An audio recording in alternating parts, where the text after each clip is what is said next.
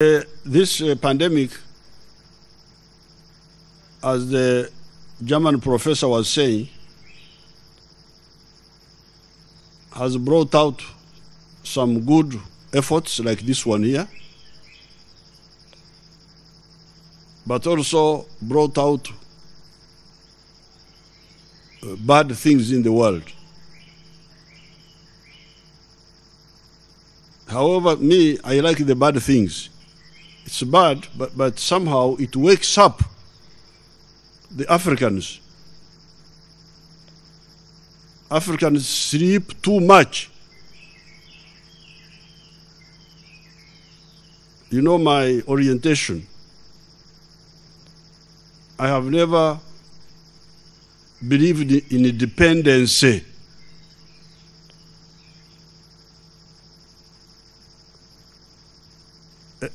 For the last 60 years, I've been struggling against that. In the government, when we were outside the government, in the resistance, we were always striving to depend on ourselves. Therefore, this unfortunate phenomenon where people have vaccines and they say, no, we must first vaccinate our own people. That's unfortunate, but I like it because it wakes you Africans. Africans are a disgrace to ourselves. Why do you have to depend on the outside for everything? Life, you depend on the outside. Why? So, even before this crisis, I was always struggling with our people. Ebola started here. We are the ones who suffered from Ebola. Why would anybody else develop the vaccine not of Ebola, not ourselves? Why? This is a big shame for Africa. And within the government, you know what we are doing.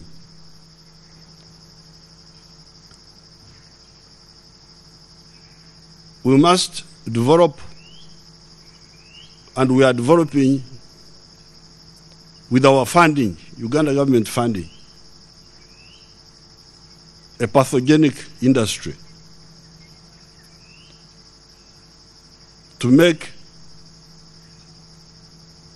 even a business out of our diseases. If we are the ones with the diseases, why don't we make a business out of them? At the same time as we provide the cure. Now, the only thing I want from outside,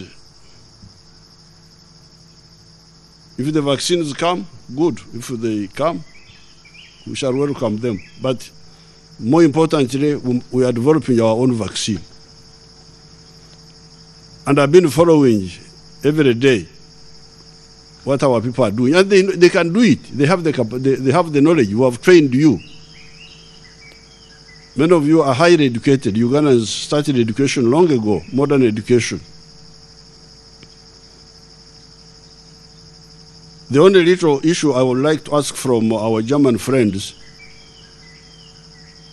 and other friends, if they want to help,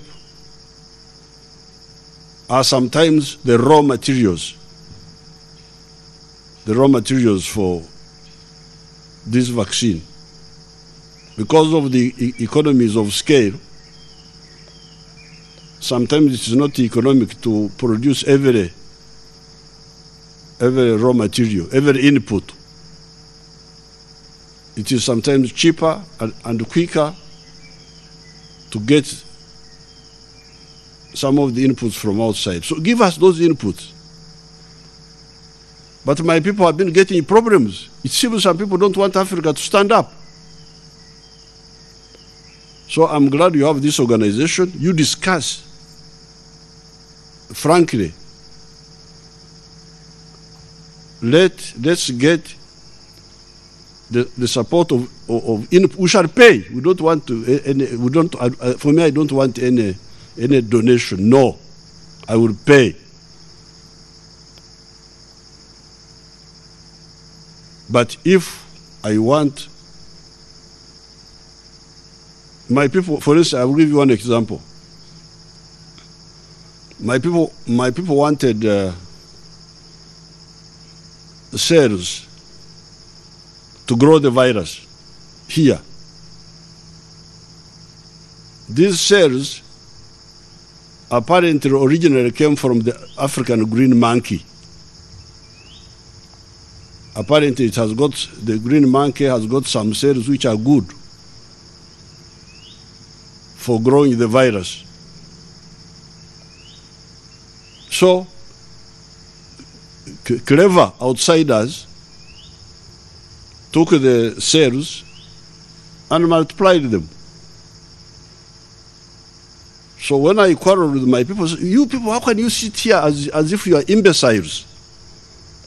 That we are dying, we are waiting for foreigners to come and save us. We shall die until the foreigners come to save us.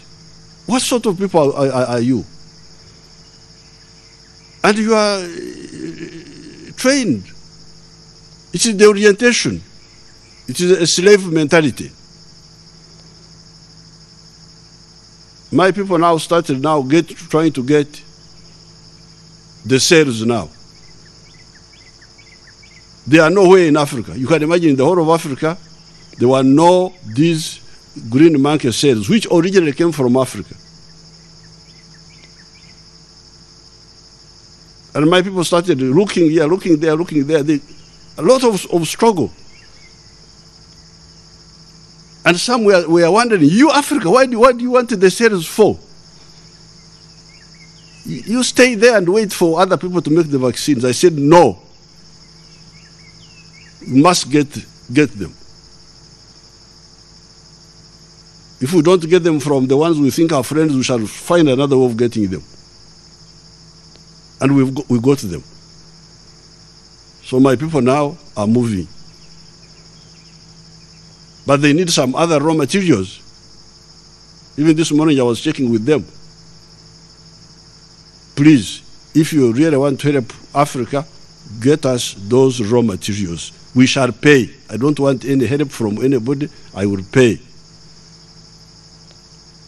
I will pay for the vaccine if it is already done. I will pay for the raw materials. And in the next 1.5 years, we shall be standing up in all these areas. We shall be having our own vaccine. We shall be having, we already have our own diagnostics.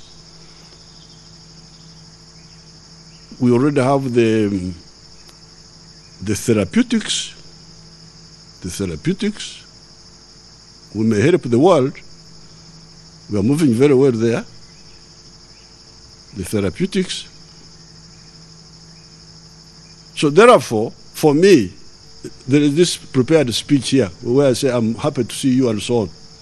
But I'm telling you my thinking now. So, this selfishness in the world is bad, but it's good. I like it because it wakes up Africans. It wakes up Africans. It's a shame that the whole of the African countries is just asleep, waiting to be saved by others. If they don't save us, we shall die, like happened with the slave trade. How can this be? Slave trade went on here for 400 years. These idiot chiefs were here just putting on monkey skins and so on, looking like clowns.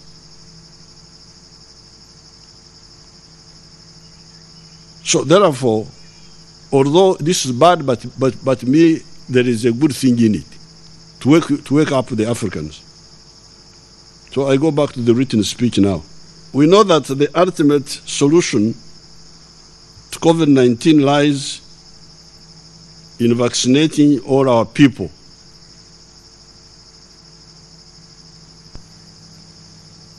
But even the vaccination, when you vaccinate, there's a new variant.